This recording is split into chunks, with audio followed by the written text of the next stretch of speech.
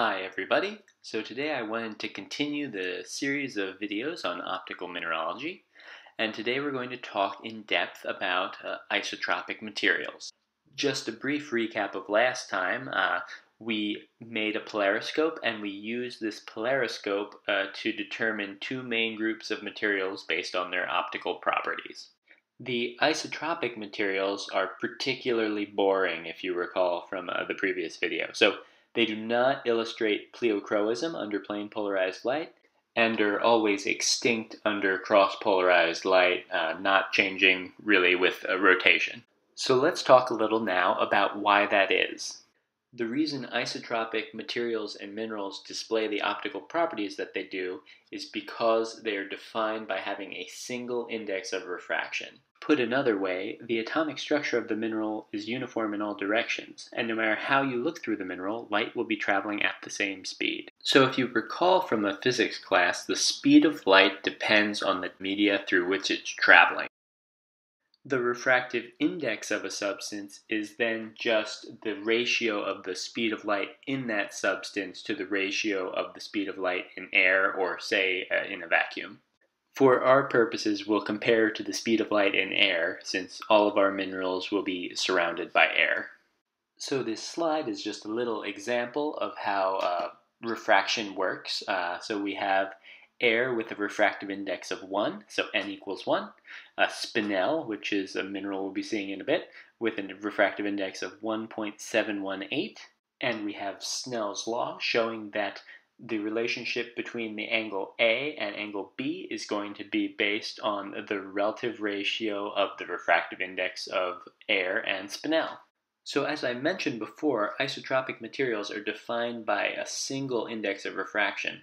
And because of that, being able to calculate that index of refraction is usually pretty helpful and very diagnostic in determining a mineral's identity. So we can use our polariscope to determine that a mineral is isotropic. However, we can't really use it to determine the refractive index. For that, you need something like either a refractometer or a set of index oils. So I don't actually have those things, and I don't know what would be the best way to go about making a video to illustrate that. So instead, let's talk about the two subclasses of materials that comprise isotropic substances. So as I mentioned before, the most important thing about our isotropic substances is that they're going to have a single index of refraction no matter how you look at them. And so this can occur either in minerals of the highest symmetry class, so the isometric crystal class, or in mineraloids and materials that are actually amorphous and not true minerals at all. So some common isotropic substances that are of the isometric crystal class include things such as fluorite, garnet, halite, and spinel, as well as more exotic things like diamonds. Mineraloids and amorphous materials are pretty common. I mean, the most common of them being glass, which you can see pretty much everywhere. However, there is a caveat to isotropic materials displaying isotropic behavior all the time. If you have a stress field actually in an isotropic material, it will cause it, in some instances, not to behave isotropically.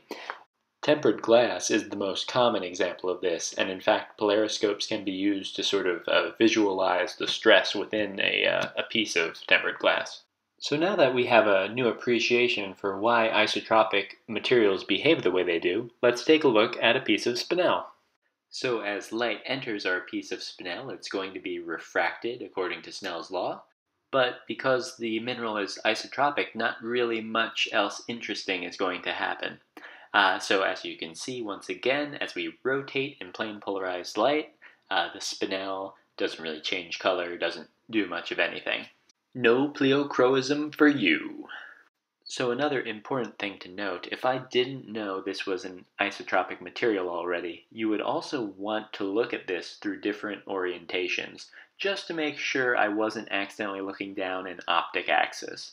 We'll talk about what an optic axis is more with discussion on the anisotropic minerals next time. So now let's view our spinel under cross-polarized light and see if anything interesting happens. If you've been paying attention, you know nothing interesting is going to happen. Yep, that's pretty boring there. And we'll rotate the mineral some and look at it again. But yes, it's still going to be very dark. So if there's anything that you take home from this video, it's that isotropic materials are defined by one index of refraction, and this singular index of refraction prevents the material from exhibiting pleochroism or transmission of light under cross-polarization. Another important point to remember is that if a material is isotropic, it is either going to be of the isometric crystal class or it is going to be an amorphous substance. Thanks for watching this video, and I hope you had fun learning about isotropic materials. I think next time we'll pick it up with talking about anisotropic materials in more depth, and we'll distinguish between uniaxial minerals and biaxial minerals.